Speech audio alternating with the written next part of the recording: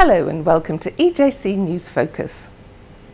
EJC has just launched an annual Drug of the Year article. The winner for 2013 is not a single drug, but the anti-PD1, PD-L1 antibodies chosen for studies presented at ASCO, which changed the minds of many oncologists on the potential for immunotherapy in cancer. I've come to the IGR in Paris, where I met Jean-Charles Soria, who has been using the antibodies in lung and other cancers. I asked him how they work.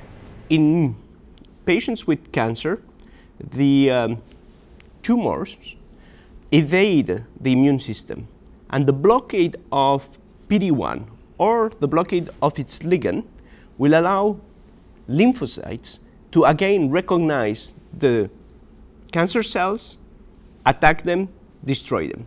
That is the rational basis of this new approach. Caroline Robert, also at the IGR, has extensive experience of the antibodies in melanoma. On the site of the metastasis, very often we see lymphocytes, but they are not able to produce interferon, they are exhausted. And we have weapons like anti-CTLA-4 antibody that help us to fight against the tolerance, so they will activate, like if you compare it to an army, they will activate like all the soldiers, even the ones which are not going to be very specialized and very effective and very targeted against the cancer cells.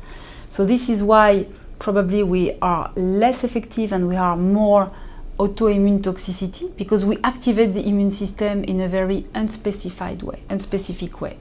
And then with anti-PD1 and anti-PD-L1 antibody, we are going to reactivate the lymphocytes, and if I continue my army metaphor, it's going to be the snipers, the ones who are already in the tumors because they are already specific for the tumor-associated antigens. They are on the site where they have to be, but they are like too tight. PD1 and PD1 ligand represent rational targets for an approach that will allow the host, the patient who is bearing a solid tumor, to trigger again his immune system against the tumor.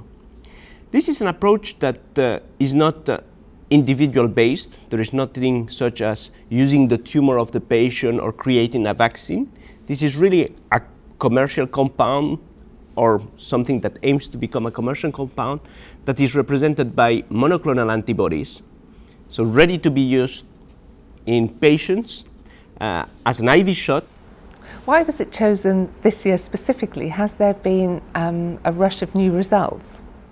Clearly, because this year it was the confirmation year of the fact that the blockade of this axis is working outside the classical setting of activity in what we consider as immune-related tumors, melanoma and kidney. We do have now clear proof of concept and clinical activity in solid tumors where immunotherapy never had experienced such a degree of activity. And we can take the example of non-small cell lung cancer, which is a disease where most oncologists and thoracic practitioners would consider immunotherapy as an approach with no activity. How effective is this approach then in solid tumours? There are four main antibodies for which we do have some results. There are compounds that are able to block PD1. This is nivolumab and lambrozilumab. And there are two compounds that block PD-L1 that still go by code names, BMS 559 and MDPL 3280A. What do we know now is that with nivolumab, objective response rate was obtained in 30% of patients with squamous cell carcinoma, 33% to be precise, and around 12% in non-squamous. That was already published last year.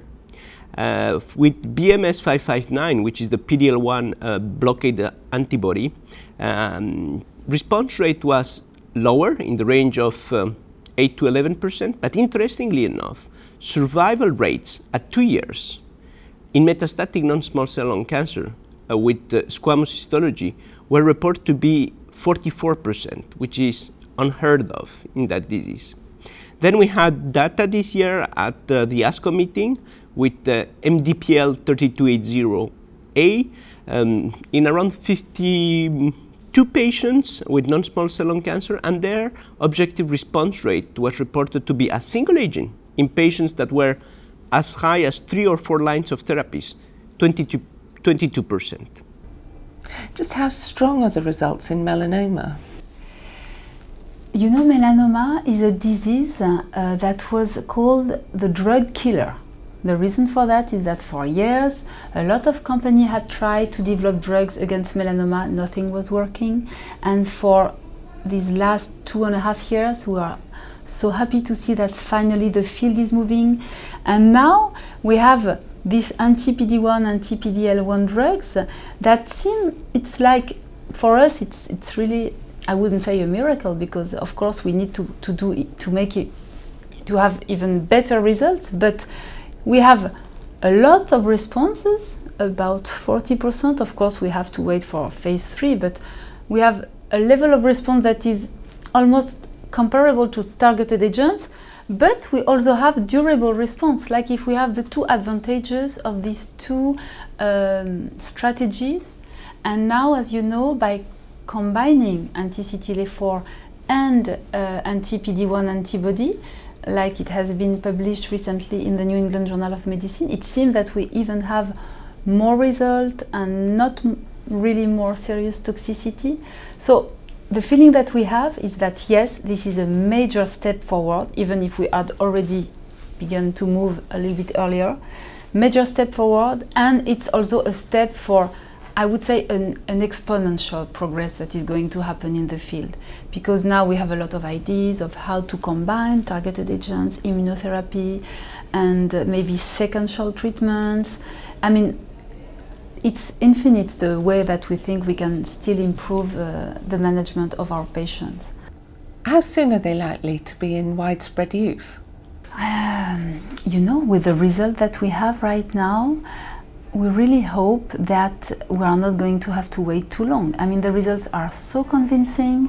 It's our job to convince the regulatory authority that we should not wait too long. Some of these compounds are in phase 3. So there is great anticipation that they might be available for patients beyond the setting of clinical trials, hopefully in 2015. You describe yourself as an immunoskeptic. Even once the evidence is in, will there still be work to be done on overcoming prejudice?